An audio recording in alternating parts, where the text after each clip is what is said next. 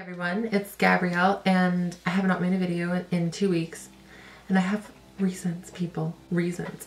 First of all, school, and I have just been very busy with a lot of stuff going on in my personal life, and I also just celebrated my 17th birthday. Yes, for those of you who don't know, I am 17. My birthday is February 28th and I had a great birthday. It was so amazing. I had so much love and it was just a great day and I got to spend it with amazing people, and I want to say thank you to everyone who did wish me happy birthday. I love you guys so much, and it was probably one of the best birthdays ever. And so this video is an update about hormones because I haven't done one since I think November. Yeah, my last hormone update was November 1st, 2015, and yeah, I'm just gonna update you guys on, how it's going now, and yeah, those things.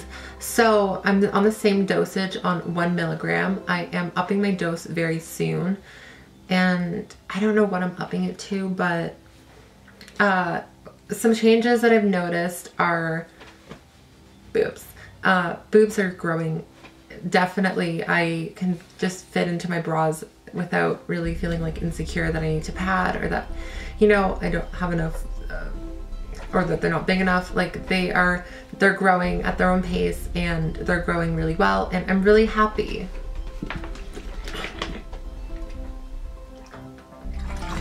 Sorry, I just needed some water. Yeah, so the boobs are growing, definitely. And a lot of people ask me, how quick did you notice them growing? So I started hormones in March 2015, so it's going to be coming up to 1 year, which is crazy. And I really noticed growth a couple weeks after, because it was very tender, but there was no actual yes, there was tissue developing, but it wasn't that noticeable. But I think in the past couple months, it's become a lot more noticeable, and there's been a lot more growth of the tissue there's more fat deposit there. So it also depends on what dose you're on, and how quickly I don't know, because it's different for everyone. This is just my own personal experience. And basically, I haven't really noticed any other things.